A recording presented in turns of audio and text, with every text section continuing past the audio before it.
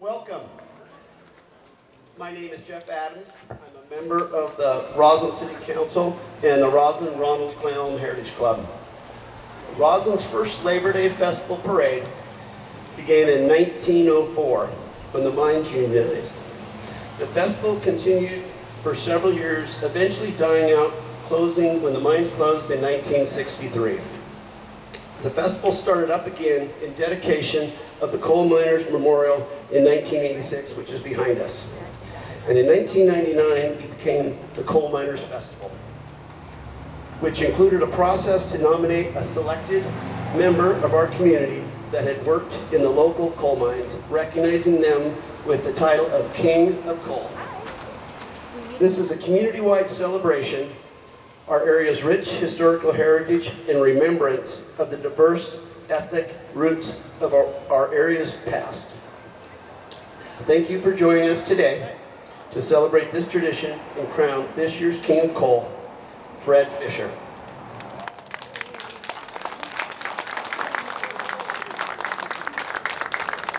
If you would all please stand as the Clayholme Roslyn VFW Post 1373 presents the colors.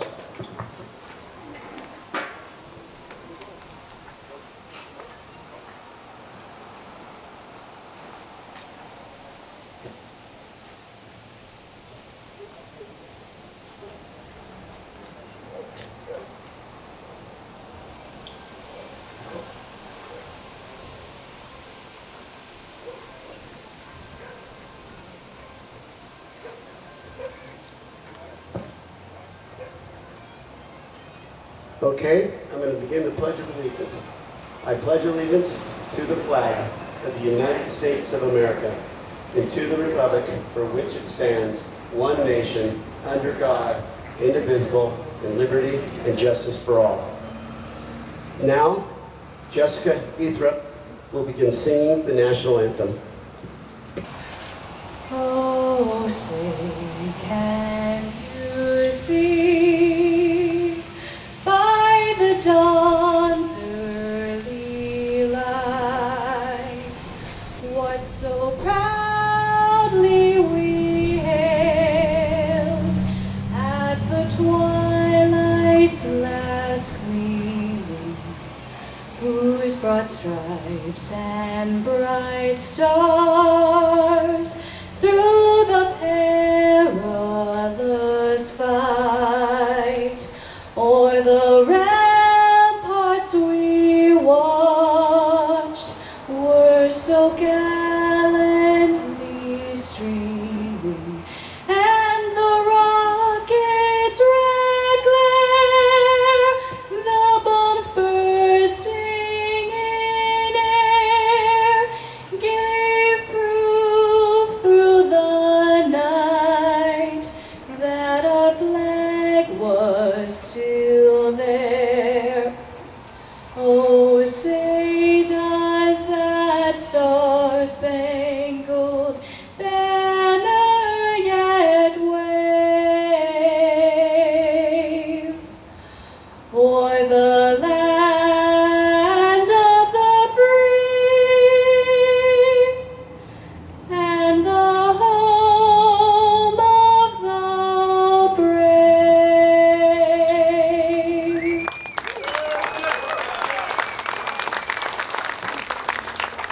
Thank you, Jessica, and thank you, VFW members. You may be seated.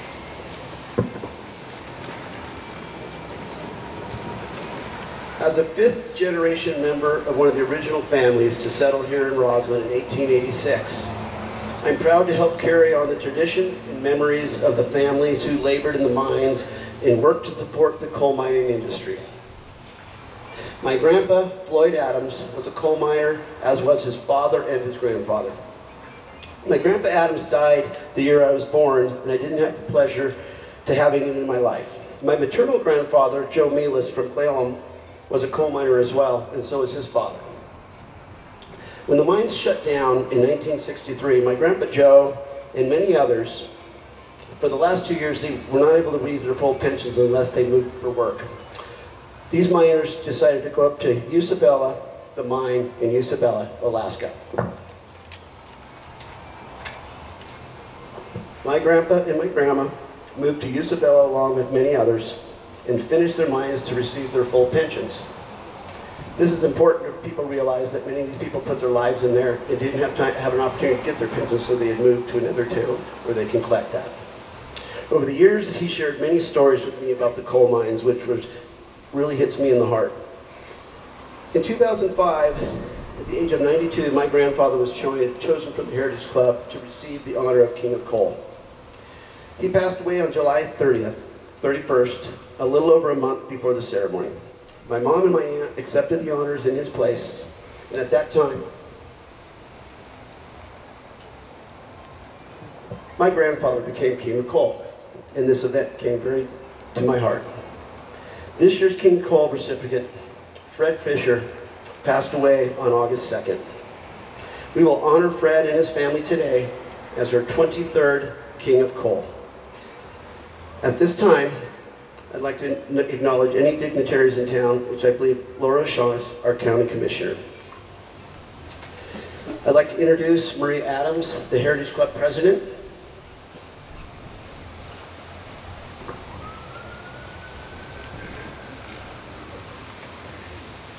Good morning. Thank you for coming out. It's actually a very beautiful day, but windy, so I'm going to have to try and... I have a few pages because I have notes. The Roslyn Ronald Cleon Heritage Club, or we call ourselves the Heritage Club for short, since that is kind of a long name, was founded in 1987 as a social breakfast club and later formalized in 1995 when it was incorporated as a nonprofit. The Heritage Club was established to preserve, memorialize, and communicate the local history of Roslyn, Ronald, and Cle Elum areas. I'm going to add Easton to that because we always often forget about them. Their first big mission was to raise funds and build this beautiful memorial. The project was a collaboration and hard work of many of our members in our community, and it was built to commemorate and honor the many coal miners and their families that worked in our area's mines. It also served as a remembrance to those who perished in the mines. Since then, volunteers and members of our club have maintained the site, which is on the City of Roslyn property. I'd like to introduce our board members that are here today. I'll tell them all. Let's see. Braven Bensack is our chair. Wade Braven. George Phillips. Tony Fields. I don't think Tony's here. I haven't seen her yet. Judy Plesha. And Sam Mabo. He is here as well. Sam, there you go. And then our officers. Myself, I'm the president. Linda Solter in the back here. She's our vice president. Shannon O'Malley, our secretary. And Janet Bland is not here. She's our treasurer. Today, there is little visible evidence that the mines existed. Thus, the possibility exists that this local history and the story of the rich ethnic mix, which was part of local mining history, will be lost. Our area is changing quickly, and it can be difficult to witness this change. Celebrations like today's provide an opportunity to share our unique history with new members of the community and visitors alike. Today, we're here to honor a former coal miner and his family. There aren't many miners left, emphasizing why it's so important for us to recognize and celebrate those that remain. Our board and officers came up with the idea to honor all of our living coal miners. Those have been honored as King Coal, as well as those who haven't been bestowed that honor yet.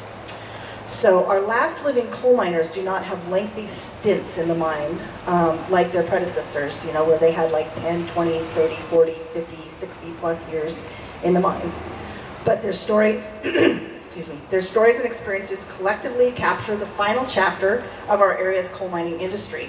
Thank you to these men and their families for sharing these tidbits of information, an important piece of our history. We had a program last night called Dinner with the Miners. And we have some of those little bits of stories that are in the program. They're in the back table if you want to grab one. And I want to at this time, thank you to the people who helped put that together, gather all the miners, get their stories, do little interviews with them, do the editing, those type of things. So on our team was Shannon O'Malley. It was actually her idea. She's our secretary. Nick Henderson, who unfortunately couldn't be here today, but he's like the historian guru around here. Dave Franklin, another historian guru, and Dave's in the back here. Wave, Dave. Linda Salter is our editor and historian guru as well. So thank you for helping with this really important project. I'm honored to recognize our living coal miners, and if you can stand, maybe just wave, then you don't have to stand up. Jim Ash, I don't believe he's here. Frank Brozovich is not here. Ed Browett is not here. Ed Bagachis, he is here.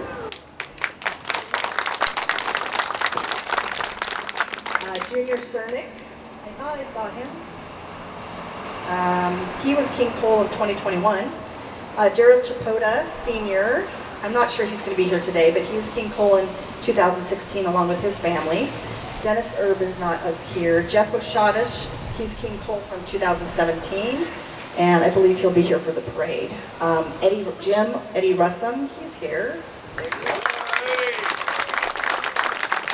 And our King Coal last year, Leonard Rushton. Tom Willett was here last night. And then we had a surprise visit, someone we missed, which is what we were afraid of, is missing someone. Albert Stone, he is actually the oldest coal miner. He is 94 years young, and today would have been his anniversary with his wife. He was married 71 years. Little Roslyn girl. We also want to recognize the Tellerico brothers, Mike, Fred's here. Where'd you go, Fred? Yep. Frank Jr. and Dave, who all grew up here in Roslyn as descendants of coal miners. And they represent our ties to coal mining in Isa Valley, Alaska, which Jeff mentioned that his grandpa went up there to finish his full pension. And that was a very typical story. They either went up to Isa Valley or over to Black Diamond so they could finish their pensions. The list of the past King Coals, since we've been doing this since 1999. John Farrow, 2000 is Frank Cernick, 2001 is Joe Osbolt, 2002 Tony Minrich, 2003 Bob Pulich, 2004 Fred Delahunt, 2005 Joe Milas, Jeff's grandpa, 2006 Marion Maris, 2007 Joseph Loachi, 2008 Ed Walkery, 2009 Samuel Craven, 2010 Elmer Doliski, I think that's right. I'm going to struggle with a couple of these. 2011 John Milo Blavich, 2012 the Barrett family, 2013 was the miners that died in the mines, 2014 was Gib Rushton, 2015 Marcy Bagachis. She was the queen. That's the way she was kind of headed this spearheaded this whole effort to get this done. And her husband Ed is here today representing Marcy up in heaven. 2016 was the Chapota family. 2017 was canceled due to the Jolly Mountain Fire, and it was Jeff Oshadis and the Oshadis family. We recognized them a year later in 2018. 2019 was Darwin Canyer. 2020 we canceled due to COVID, and then 2021 was Junior Cernick, and 2022 Leonard Rushton. So I also want to recognize the Pioneer Day Queens that are present. The Pioneer Day Queen is a tradition dating back to 1969. A committee, which is actually currently part of the Rotary Club, choose women from the Upper County, representing many ethnic groups to represent the traditions and legacy of the Upper Kittitas County. They have a reign of 1 year, which they attend social functions within Kittitas County. And today we have our queen, Jeannie Precious. She's right here. And Jeannie also made this beautiful wreath that you'll see here in a moment when we put it up there. Oh, and Jody did too, her daughter. And let's see, who else do we have? Joan Bresnikar. She was last year's. Oh, I'm sorry, Julie. I'm looking at Joan. Hi, Joan. Are there any ones here? I don't think. The other, I'm going to name the other people who are living though, the queens, because it's quite a large list. We have Vi Burke is still alive, Pat Fliddell, Olga Newton, Bev Ballard, and Donna Willett, and then Rose Batta too. So, welcome, queens. Now, Jessica Ellithorpe will be back here singing Working Man. It's a working man I've been down underground, and I swear to God if I ever see the sun, or for any length of time, I can hold it in my mind. I never again will go down underground. At the age of 16 years, oh, he quarreled with his peers, and he swears there'll never be another one. In the dark recess of the mine, where you age before your time, and the cold dust lies heavy on your lungs. It's a working man I am, and I've been down underground, and I swear to God if I ever see the sun, or for any length of time, I can hold it in my mind. I never again will go down underground. At the age of 64, he'll greet you at the door, and he'll gently lead you by the arm. In the dark recess of the mind, he can take you back in time, and he'll tell you of the hardships that were there. It's a working man I am, and I've been down underground, and I swear to God if I ever see the sun, or for any length of time, I can hold it in my mind. I never again will go down underground.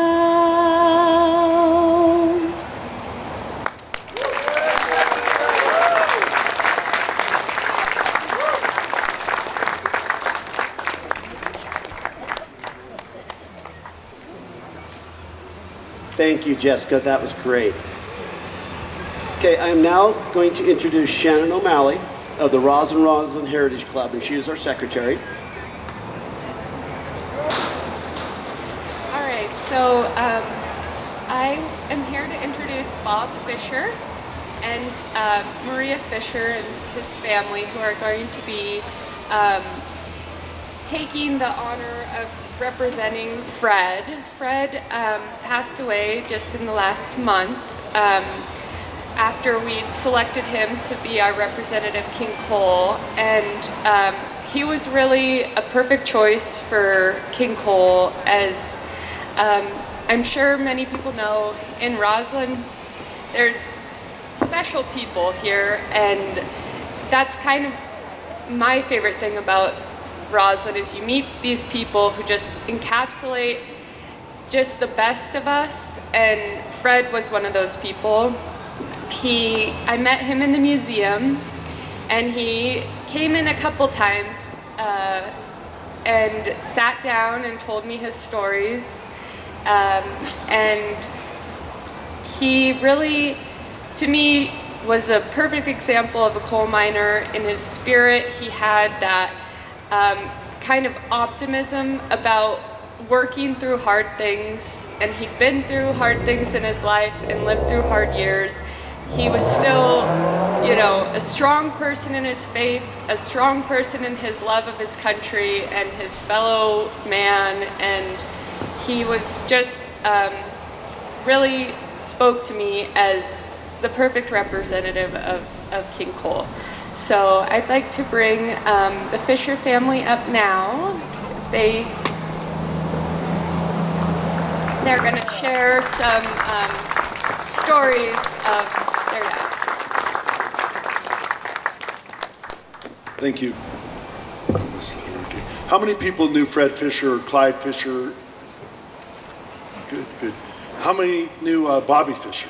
Okay, so I'm Bob Fisher, so not, both of our names were Robert. My mother's grandfather was Robert Rankin, and my Bobby's grandfather was Robert Clark. He was named after the Clark side of the family, I think. So, because we were, my dad was Frederick Clyde, and his great-grandfather who ran the Northern Pacific Depot at Upham, and then he down at Thorpe for 50 years. Him and Eva Fisher, my sister's named Eva as well, but they ran the depot for many years. So we're going to talk a little bit about our family. They lived up on 208 Idaho Street. So my dad he would have loved to have been here. I mean, much more than me. I don't feel I can do. He's a storyteller. He was a great person, but I'm going to try to pinch hit for him to fill in. So we got some words we've written down. So we're going to. So good morning. I'm Bob Fisher, and this is Maria Fisher. I'm the son of Fred Fisher, King Cole of 2023. My three sisters, Eva and Sandra, are here today.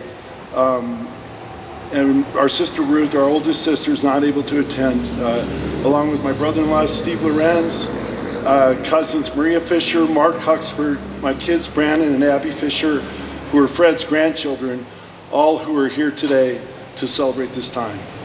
We'd like to start with a special thanks to Marie Adams and Shannon O'Malley and the entire Rosalind Ronald Cleland Heritage Club. My father and mom were longtime members of the club. They came to the meetings. My dad drove up here when he was 92 and parked in Maria's parking lot and watched the parade. And my dad, as he got older, his driving wasn't he wasn't the best driver, but he got by. So he still had a license when he passed away August 2nd. But my dad loved trucks and trains, and he loved equipment, and they were, him and his brother and father, they were loggers, and my dad loved trains. So we're going to talk a little bit about that. I'll be taking his place as a Heritage Club member in the near future. So we're on behalf of our parents. But what a wonderful weekend of events. Our family had an amazing time at the dinner with the miners last night. It was a lot of fun to see and talk to everyone. I really enjoyed talking to Mr. Rushton, Mr. Ash, and Mr. Stone. This guy's got a lot of, I don't know if you guys knew my dad, but you guys had a lot of good stories. So it was a pleasure to share time with you guys last night. My dad loved to share stories about the old timers and the old times. He really would have enjoyed last night. So he just loved to sit around and BS. In the end, he didn't hear very well because he did a lot. He was a farmer, looked at a lot of power take-off equipment, so he lost a lot of his hearing. So we miss our father and cousin Bob Fisher. It would have been super nice for Dad and cousin Bobby to share this honor of King Cole with us today. We sat and watched the parade together. Dad passed away on August 2nd, and cousin Bobby passed away on June 27th. So that's, I'm going to talk a little bit. My father was really excited to be King Cole.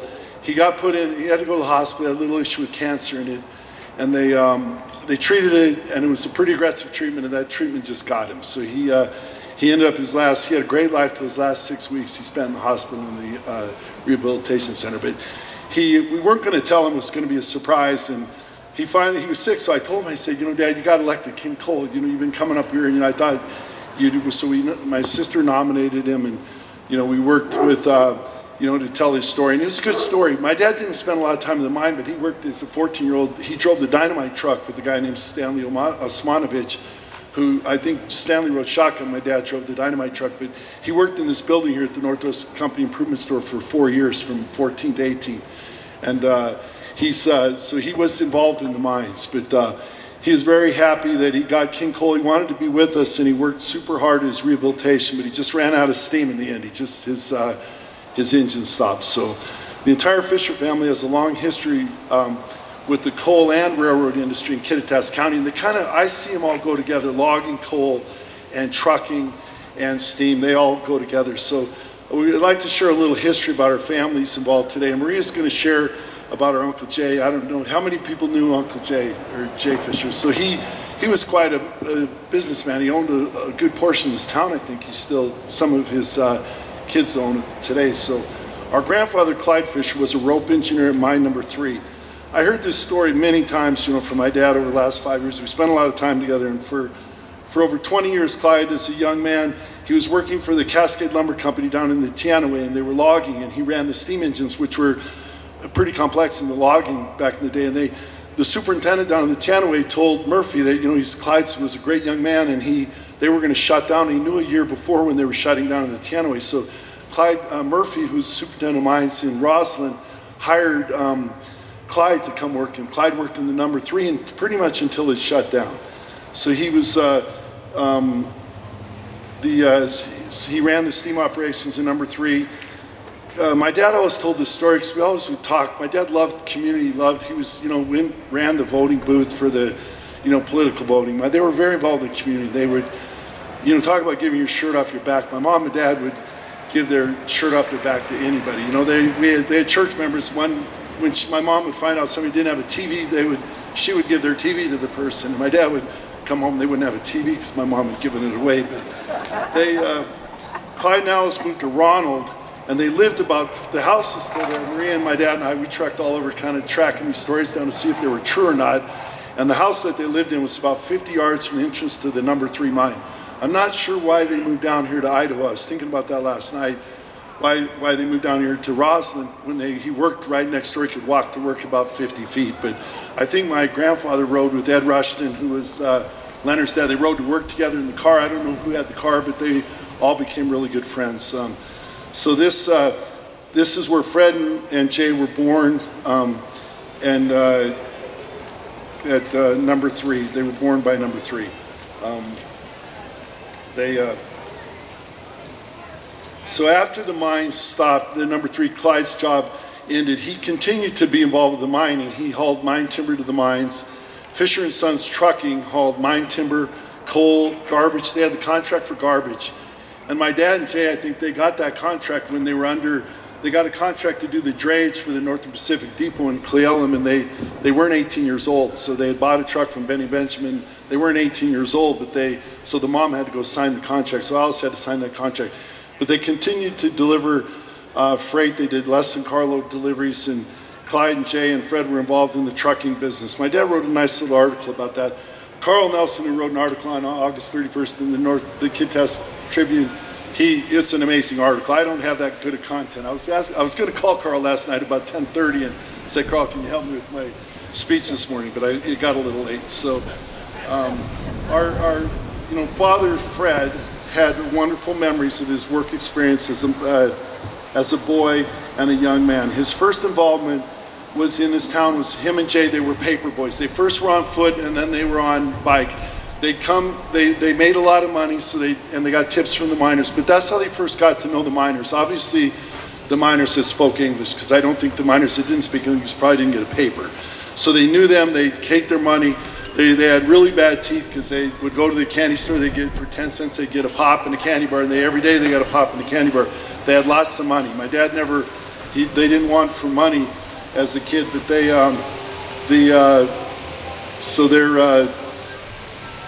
he got to know many neighbors that way, their families through his paper route.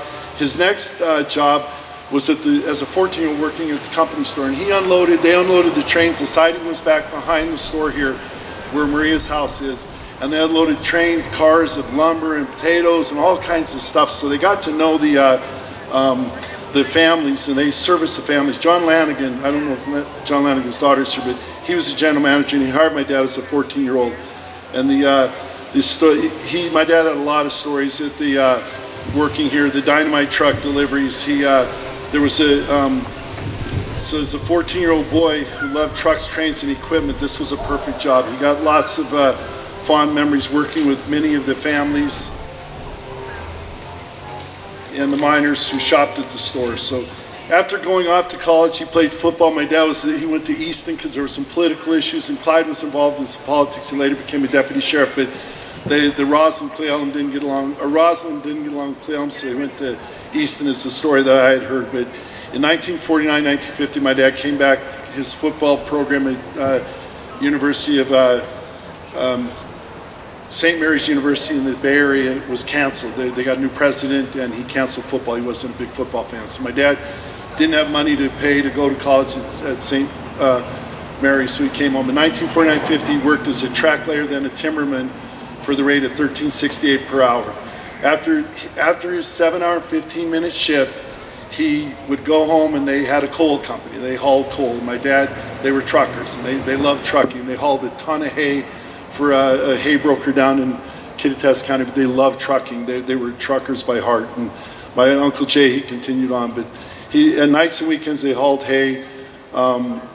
Dad shared many stories of hauling coal for the NWI and the Patricks. He seemed to know these people, like you know, Archie Patrick and the Patrick family. You know, he called coal. He's 18, 19 years old. They had a truck, and they seemed to be friends. But as the NWI and the Patricks would go back and forth with the contracts, you know, CW may have charged, you know, worked with one or the other. They hauled coal for both, so they juggled back and forth. But he had many fond memories of working in the mines. There was a lot of camaraderie amongst the miners and a strong sense of community he always felt with the miners. It was a team and teamwork. And one kind of funny thing, my dad would fall asleep at a drop of a nickel. You'd sit him down, he'd fall asleep, and I'd ask him, like, Dad, why do you fall asleep? He goes, well, when you work in the mines, you get a break, and the whistle blows, you got to learn to go to sleep for that 5-minute break or 10-minute break or whatever, so it's like a cat nap, so you'd fall asleep. And I'd be interested to get you guys part of that. But that's how he, you know, we'd go to church and fall asleep immediately. That's how he had that skill set. So he always claimed that. But over the last 30 years, my dad, of his life, my dad spent many hours at the Northern Pacific Railroad Museum. It was in Toppenish, Washington. It's quite a museum, and they've spent a lot of time, and a lot of the local community members are there. And we've purchased some cars, and they've done a lot of work. But he's working in restoring steam engines, being a docent in the museum, sharing stories with visitors, and playing train with his buddies. Never did the memories of the trains and coal mines get far from his mind. So he just loved that stuff. So you know, if he was here today, he could tell us about that. But we went to Brainerd, Minnesota for the National Northern Pacific Railroad Convention a couple years ago, and my dad, all these, you know, old timers like us, you know, they were all sitting around and telling stories about the coal mines. And Roslyn had a pretty good name throughout the country, and Tacoma was a big MP depot, and so Dad had a great time sharing stories about the operations of Roslyn mines and the stories of trains going over Stampede Pass and, you know, from Easton where they put on the helpers. And my dad, you know, the 1,000,000-ton coal pile down in Cleon, my dad remembered that stuff like, you know, it was very clear in his mind. So I sure wish he was here to share this honor with us today. It meant a lot to him. My dad's younger brother, Jay Fisher, Frank was his name, but Frank Jerome, and people called him Jay, and his nephew Bobby were also very involved with the NWI and the coal business. My cousin Maria is going to share their story with some of the words about their, you know, and their involvement, because it was significant. So I'm going to turn it over to Maria, and we'd love to, you know, our families here today, we'd love to, you know, especially you guys said, you know, I think Gib and my dad were the same age, and Jay and Leonard were the same age, right? You guys were, and then their dads were best friends. So it's kind of like, it's like you don't have that, but it's nice. Not very many people live to be in their 90s, so that we're lucky on that. So Maria's going to tell our story, and I guess. I'm going to make one correction for you, Robert. You said your dad was making $13.68 an hour, but that was $13.68 a day. I didn't mean Yeah, all right. Okay. I meant a day. I got that wrong. Like Robert said, the Fisher family was always involved with the railroad and the coal industry. And Frank, Fred's brother, purchased the Roslyn Cascade Coal Company in the 60s, and he operated that, delivering both stoker and lump coal. And the coal yard was located at the old Hattrick Mine Coal Yard above Ronald, next to the veneer plant, up against that big giant slag pile. And the railroad tracks originally ran all the way to that coal yard and ended there. And the weigh shack that was in that location was moved by my husband Bob to the empty lot next to Stonehouse 101 in 1997. Now, at the time of Frank Fisher's death in 1977, there were about 800 coal customers that he delivered to.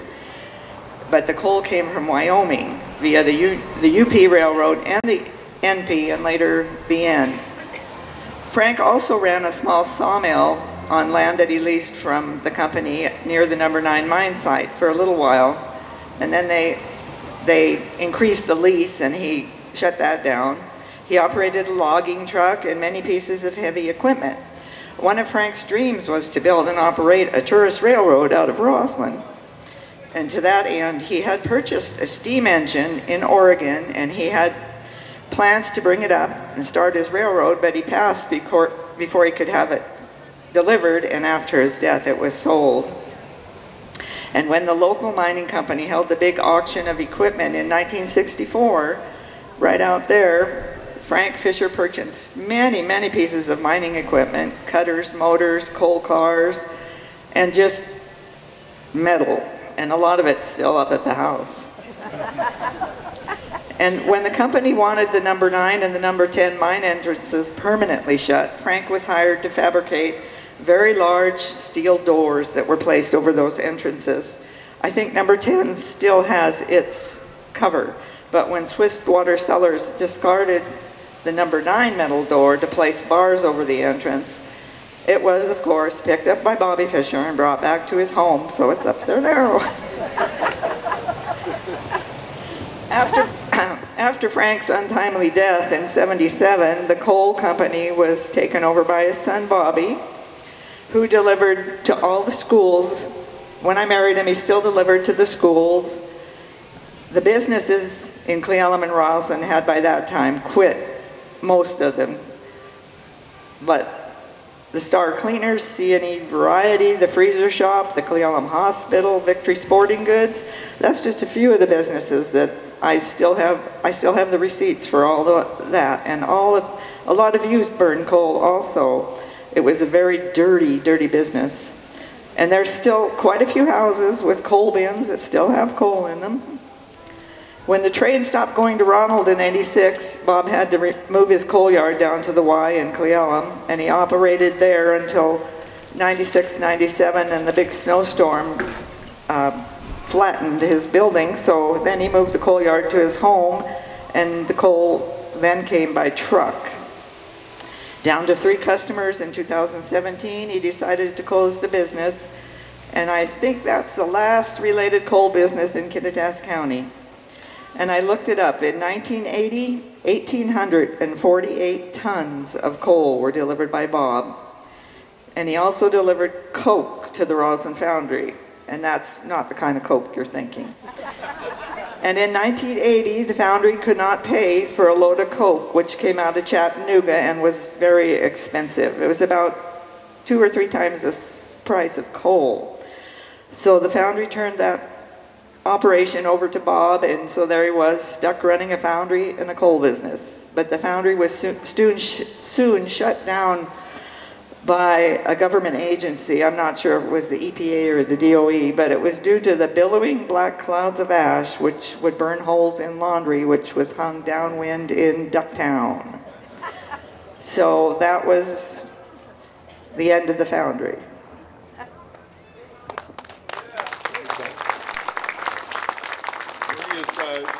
I don't know how many people went to Bobby's funeral, but Bobby had an amazing funeral, and Whitey, the minister, Whitey talked about if you had a nickname, he liked you. So if you had a nickname, you knew he liked you. But in closing, thank you very much for the coming out today, and we look forward to seeing you all at the parade and future Heritage Club events. On behalf of the entire Fisher family, we thank the Heritage Club for this special honor.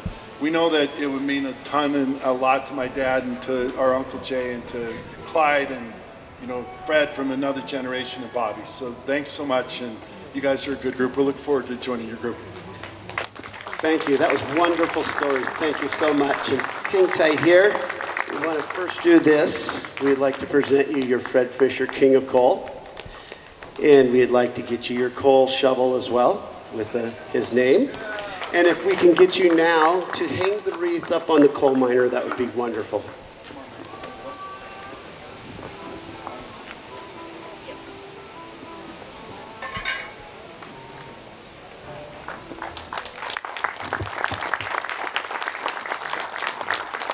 Thank you very much.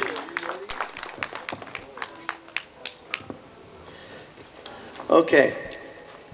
We are going to play taps right now with the miners that were killed in the past mines and the other miners that have passed away. Taps will be played by Jim Pierce.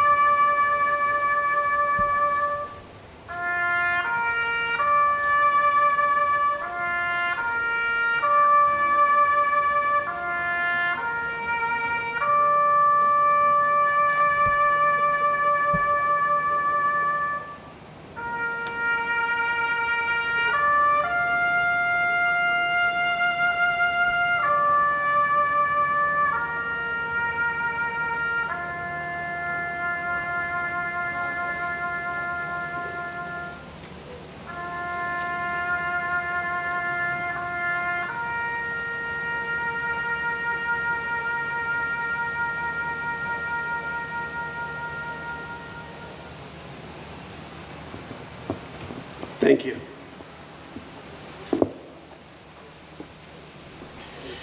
Okay, we're going to go through the thank yous here to make this event possible. We're going to start with the Heritage Club Board of Directors, Braben Benzak, Judy Plesha, Tony Fields, Sam Mabo, George Phillips, Officers President Maria Adams, Vice President Linda Solter, Treasurer Jana Bland, Secretary Shannon O'Malley,